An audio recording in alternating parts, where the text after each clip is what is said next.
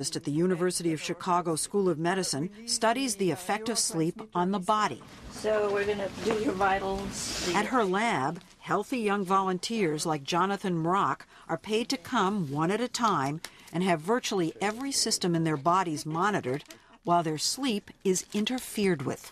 We did a study where we restricted sleep to 4 hours per night for 6 nights. 6 nights. And we noticed that they were already in a pre-diabetic state. And so that was a big finding. And these were perfectly healthy people. Yes, they were young, they were healthy, they were fit. On the road to diabetes in just 6 days. And that's not all. They were also hungry. Van Cotter has made a radical discovery that lack of sleep may be contributing to the epidemic of obesity in this country through the work of a hormone called leptin that tells your brain when you're full. We observed that the volunteers, they actually had a drop in leptin levels. So they got hungrier. Yes. Leptin was telling the brain, time to eat, we need more food. But even though they had plenty of food. Several large-scale studies from all over the world have reported a link between short sleep times and obesity, as well as heart disease, high blood pressure, and stroke. I think it tells us that sleep deprivation is not a challenge for which biology has wired us. There's no other mammal that sleep deprived itself than the human. So it is read by our biology as a stress. You know, our attitude about sleep flies in the face of what you're saying. Because I think that you don't need as much sleep as looked upon as something very positive.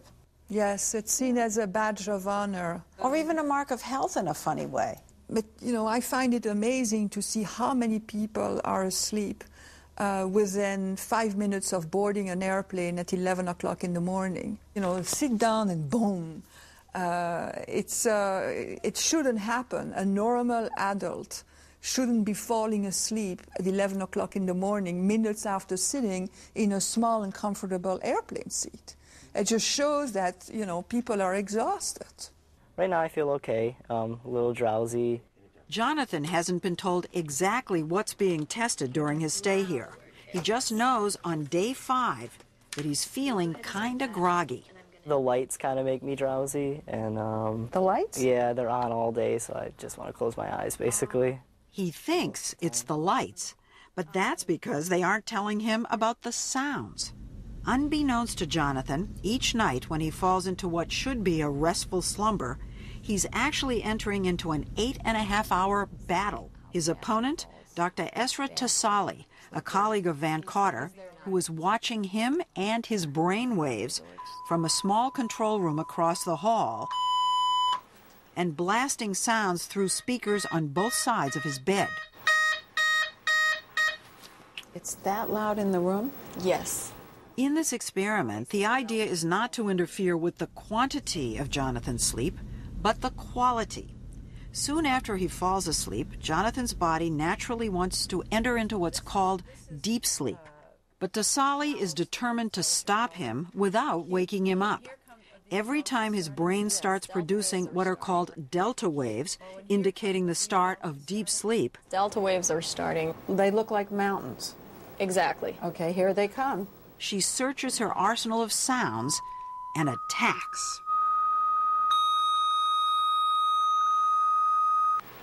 He doesn't budge. No. And he goes right back into the sleep you want him to be in.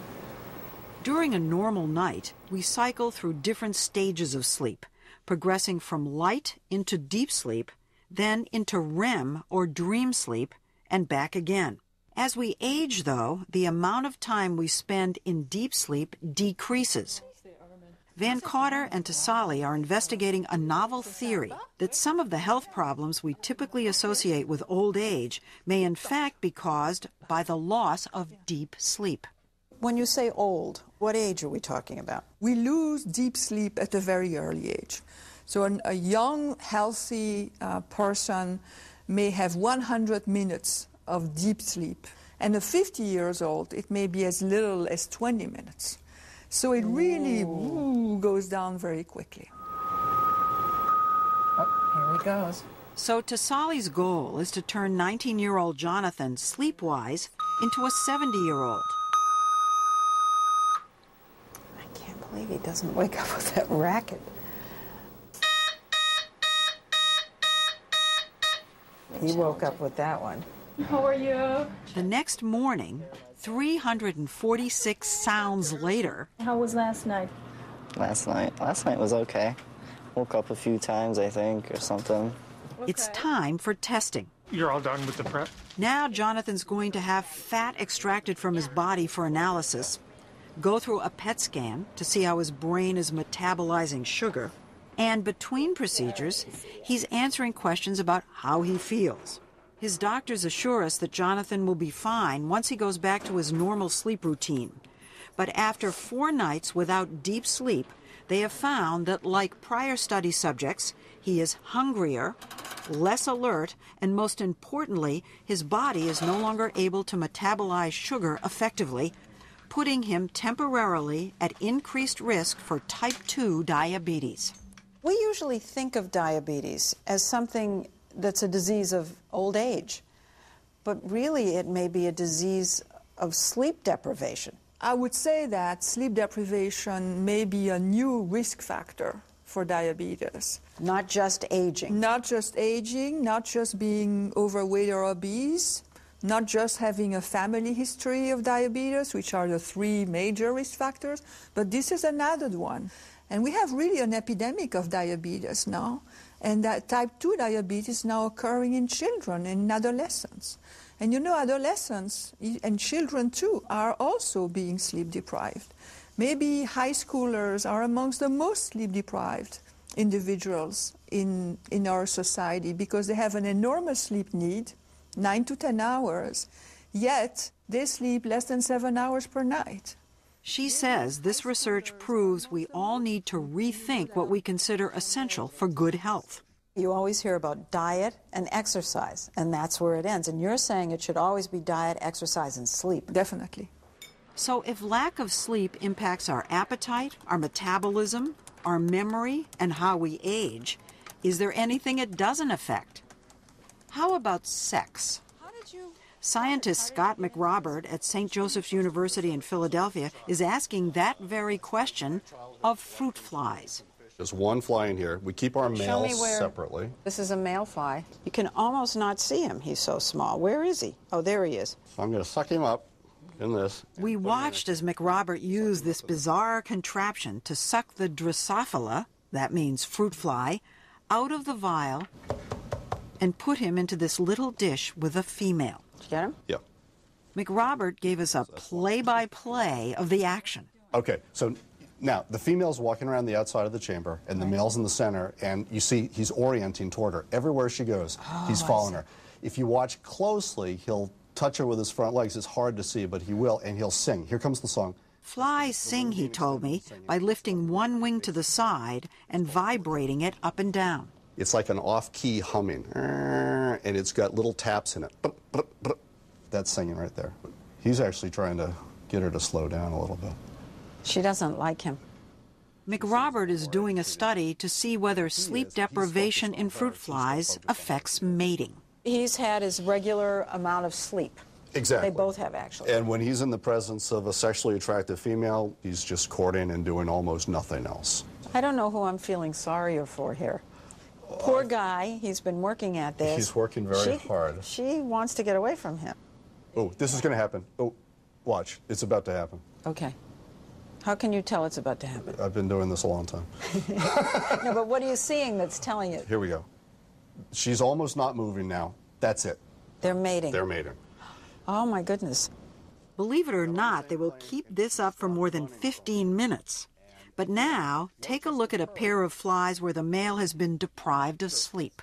You can actually see the difference. He was courting a second ago, but he doesn't stay with her. Oh, he's now sort of standing still, Look at him. cleaning his front legs. How do you know he's not trying to go to sleep? Well, we don't. That may be exactly what he's trying to do. Here he goes. It's obviously different than... Now, there's a little bit of courtship there. He's orienting toward her, and his wings are flicking a little bit. But now, see, he backs off. He doesn't maintain it. McRobert told us the sleep-deprived flies rarely, if ever, mate. Even though you're not sure how to make an analogy to men, if any are watching, nevertheless, this could be somewhat of a lesson. If you want to take this to the level of humans, and this is something that geneticists rarely do if they're smart, and I probably shouldn't do it either, the take-home lesson is get enough sleep. Yeah. I mean, the successful male Drosophila is a Drosophila that gets enough sleep. So at least for now, it looks like we're stuck, sleeping a third of our lives away.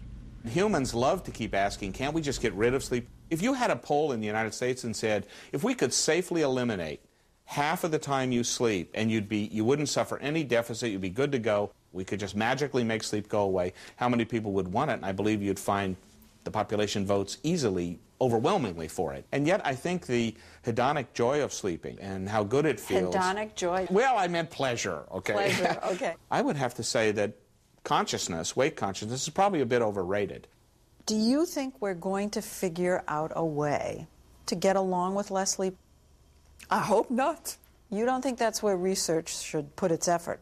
You know, Leslie, my impression is that sleep affects so many aspects of mental and physical function that there's not going to be one magic bullet drug that will be able to compensate. Much better idea is simply to sleep an hour more. Well, what about an afternoon cat nap? Some research is showing that what counts is getting your 7.5 to 8 hours total. So naps do help, but not all the scientists are convinced that that's as good as sleeping straight through the night.